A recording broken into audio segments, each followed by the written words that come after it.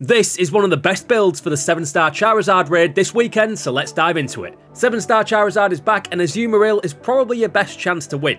The limited time event is currently your only chance to grab Charizard in the game, so you don't want to miss it. Azumarill is the perfect counter to Charizard since it resists fire type, and because Charizard has a dragon Tera type, Azumarill is immune to that as well, making it almost impossible for Charizard to hit as hard as it usually can. Sylveon is another option, but Azumarill's fire resistance puts it just above the fairy type evolution for us. The best build makes the most of Azumarill's huge power ability, which doubles its attack stat, already making it pretty good to kick things off, and then using the move Belly Drum to max its attack, and Play Rough to deal massive super effective damage to Charizard. Back in the first event, this combo was enough to solo and occasionally one-shot the 7-star boss, unless the game decided you didn't. And while it's possible Game Freak buffed Charizard to make Azumarill less of a problem for the big boss of Tera raids, it should still be more than enough to win, especially if you jump online and take it on with 3 other Azumarill enjoyers. So first things first, make sure you have a level 100 Azumarill and give it an ability shield. This stops the raid boss from suppressing its ability, which for Azumarill is pretty damn important.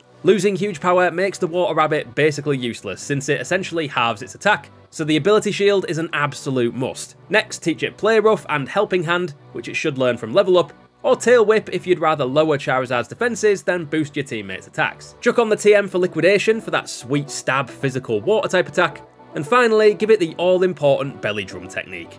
To teach Belly Drum, you need to put your Azumarill into a picnic with another Mon that knows it while it's holding a Mirror Herb and while it has a spare move slot available. This is basically because of how egg moves work in Scarlet and Violet, but you don't need to know the specifics. This is how you do it. Give Azumarill a Mirror Herb, you can pick one up in Cascarafa's Delibird Presents store, and make sure you've deleted one of its moves so it only has 3 available. Then chuck it in a picnic with only a Hariyama, Iron Hands or Zangoose that know Belly Drum. They all learn it by level up, so it's not too difficult to do. Have a picnic with the 2 Mons, and Azumarill will learn Belly Drum as if by magic.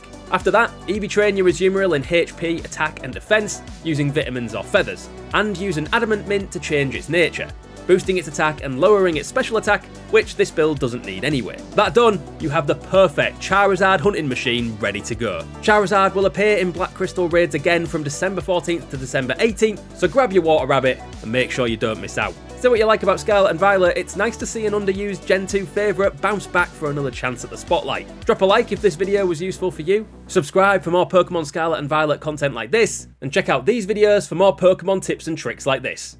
Thanks for watching.